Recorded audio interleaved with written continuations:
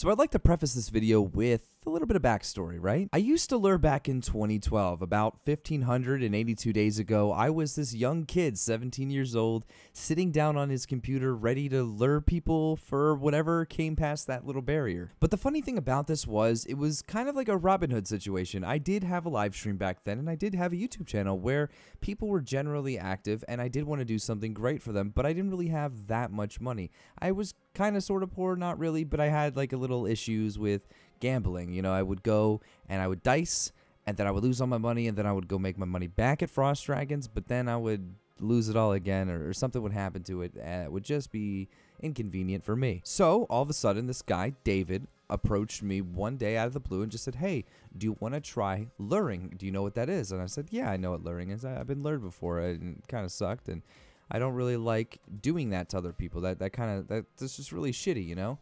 So he brought to me this idea, right? He buys gold from this website, right? He was a shady person, okay? I'm not going to deny that. So I guess over the past couple of months, David had become very familiar with the patterns of this gold site and the accounts that people were using to distribute the gold that was being bought. David would start scoping out the front of the Grand Exchange where they sold their gold so that he could start getting a hold of all these accounts that were actually buying gold. And then within 30 minutes to an hour of people buying their gold, David would already be talking to them. I know it seems kind of shitty that somebody spent their real life money on virtual items in a game and then I immediately came and took it from them within an hour of them actually having it.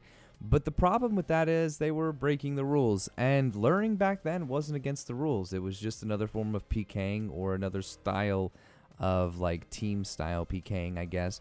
Or it was kind of like this gray area of scamming. Like if you talked a certain way while you were conducting the lure, you could get banned for it. But if you just kind of said, "Hey, go out there and take that gold," and you did it, you pretty much were on your own. David and I were aware of that, and 9 times out of 10, people would just walk out there on their own free will to pick it up. The crazy part about most of these lures was that they actually just worked themselves. We told them that we would give them more money than they ever had, and they tried to beat the system by telegrabbing something or figuring out the lure before it even took place. And by the time they actually realized what they were doing, I was already clawing them down from full HP. At the time, I was very conflicted on whether or not to feel bad about it, because like on one hand, I was luring somebody and they kind of put some sort of trust in us, maybe, because most of lures that take place that are successful are pretty much successful because the person who got lured was just really greedy.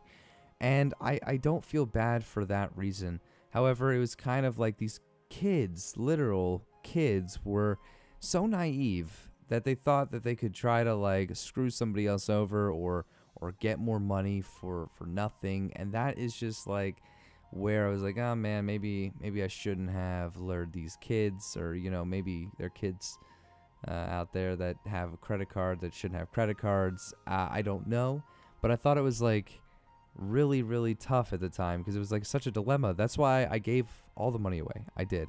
And unfortunately, I deleted the video. I was looking back for it. I deleted the video where I finally did my giveaway. I think I mentioned it in like one of my like update videos that I had done, but I had never actually like done the full video giveaway and then kept it. I did one of those, oh, I'll upload it until everybody sees it, because I only had 300 subscribers at the time, and then just delete it afterwards. And that's what wound up happening, unfortunately, because I was trying to download a bunch of random clips from the past and then just kind of checking them in as we go along in this like kind of journey through the past.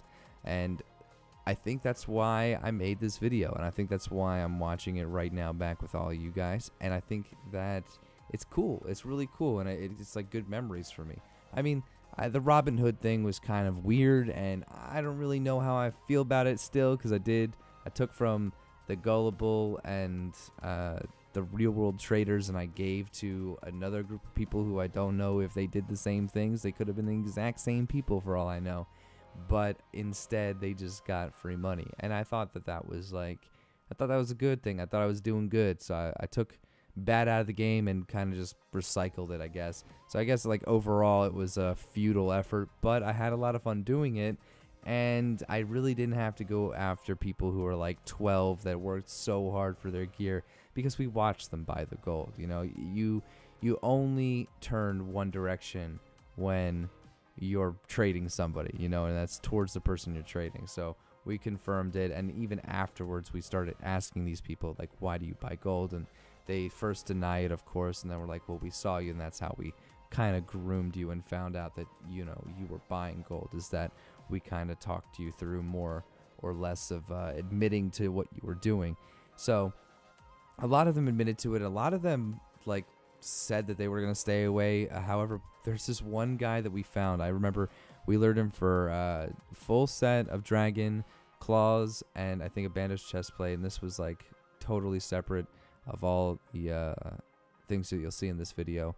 But we lured him for about 35 mil. Immediately after we left Red Portal and went to the Grand Exchange, we found him buying gold again. Like, he had already been on the horn calling these people up, saying, hey, look, I need more gold. I already am out of the last fucking whatever. Like, I just think that's so crazy that somebody could just lose however much money that was IRL and just be fine with it. But whatever, his prerogative. Anyway, if you enjoyed this video, thanks for watching it this far. Give it a like if you did enjoy. And as always, whatever time you're watching this, hello from the past. I will see you in the future.